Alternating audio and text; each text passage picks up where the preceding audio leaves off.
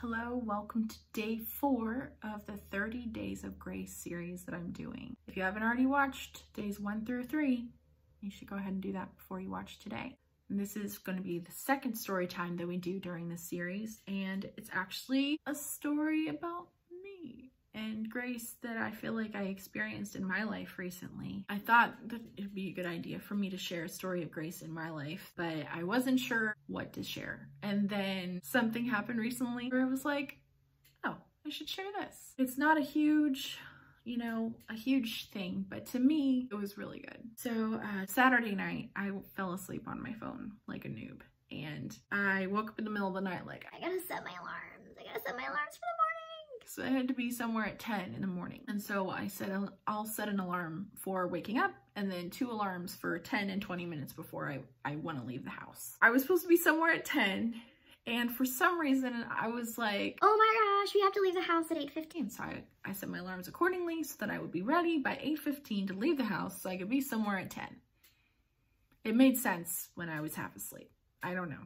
I woke up and, I would go back. So I had been planning this series, the 30 Days of Grace series, and I had started kind of dreading it, and I had started procrastinating, and I wasn't reading because I wanted to read about grace, like teach you about grace, and I need to read the stories that people are sending me so that I have a familiarity with me, so I have some idea what I'm doing, that kind of thing. But I had been dreading it so much, and grace encompasses so much that I was just overwhelmed and I was anxious and it was just not good. So I get up Sunday morning and I get all ready and I am ready. It's almost 8:59. I am very close to being ready. I am going to be on time. It's going to be amazing, amazing. And then I go into the bedroom and my husband, Bobby, is still asleep. And I'm like, we have to be somewhere soon. We gotta go.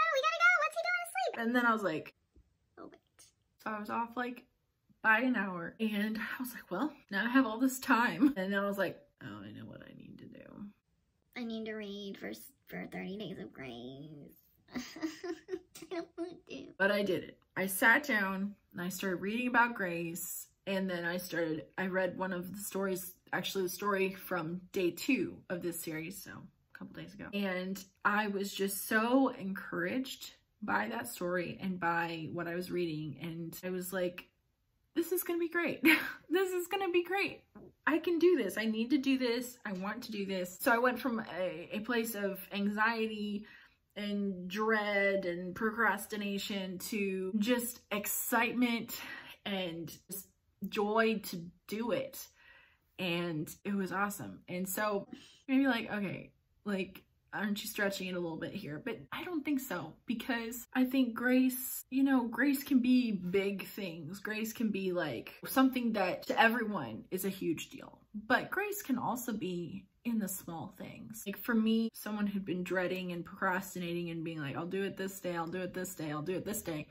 Having time that I did not expect to have was huge. Like I just knew that that's what I needed to do with that time. And it was really good. It really changed my perspective. It really encouraged me. And I mean, that story from the other day touched on identity, not as a core, like that's something that I'm passionate about, is identity. First of all, finding my identity in Christ and then wanting to help other people grow in their identity in Christ. It was like a little love note to me, like here's a gift of time for you.